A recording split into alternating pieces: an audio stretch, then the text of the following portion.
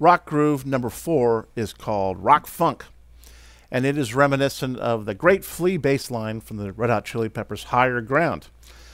I guess it'll sort of date you if you think of Higher Ground as a Stevie Wonder song or a Red Hot Chili Peppers song. But in this track, Flea did so much to introduce a whole generation of rock bass players to the possibilities of what adding a little funk and thumb technique to your playing can add to rock, and bridge the gap between rap and rock and fusion and hip-hop. So it's really great. Flea, like I said, really opened the doors to a lot of bass players, and we should all be thankful to him for that.